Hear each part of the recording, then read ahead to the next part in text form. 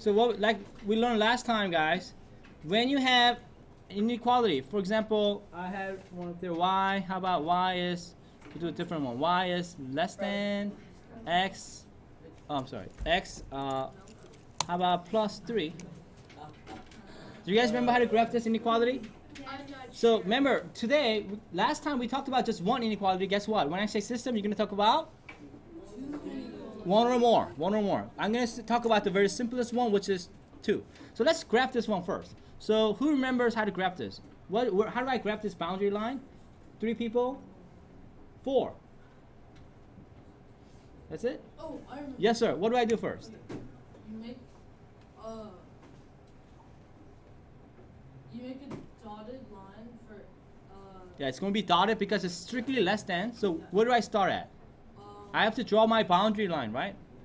So how do I draw this boundary line? You draw it as if the line was x plus 3. That's right. You draw it as if. I like how you said that. You draw the line as if it's y is equal to x plus 3, but it's going to be dotted, right? So Nick, tell me where to start.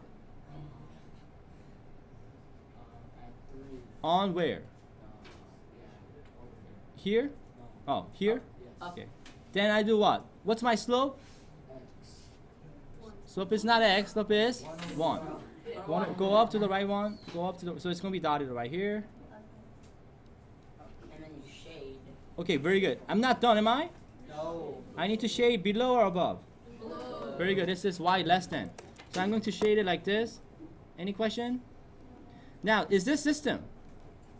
No, this is not system. It's only one. So if I'm talking about systems, guess what? I'm going to need another one. How about y is greater than negative x? How about minus 1?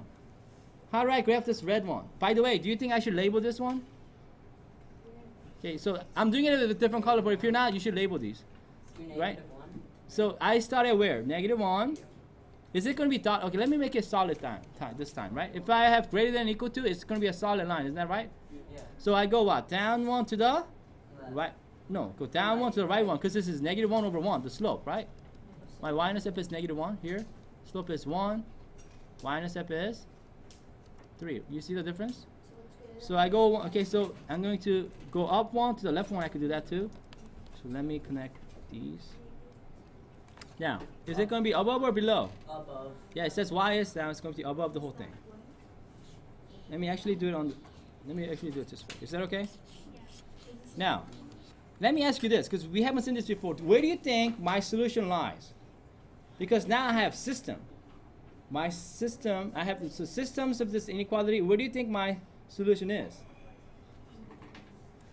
What do you think my solution? Yeah, Tina? Is the area in where both colors are? Yeah, it's where the both regions what?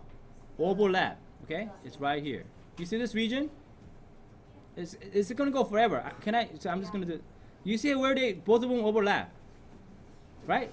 So let me ask you this: a point that is in this, is this point a solution to these inequalities? No. This one right here, is it a solution? What about this one?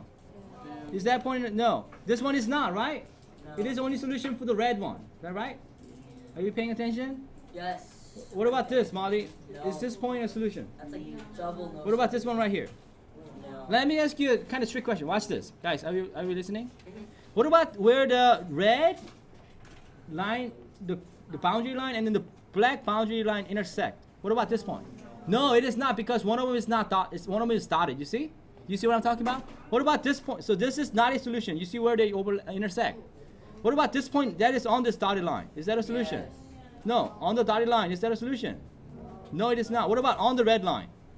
Yes, it is, because on the red line, right, it is a solution to both of the inequalities. Inequalities. Does this make sense? Yes. Okay, now, on your homework tonight, guys, listen. Do you think they're going to give you these inequalities, nice ones like these? No. They're going to give you something like this. Why would they give us nice ones? They've never been nice ones. No, it's like this. Listen. What are you going to do first? Make it into a? So, x minus 3 less than negative 2y. Hold on, guys. Guys. So, you must change it to what kind of equation? What form do we need? What form do we need? So, slope-intercept. So and when I divide both sides by -2, what happens? Thank you. Do you think you better switch the inequality symbol? Yes. Good. Hold on.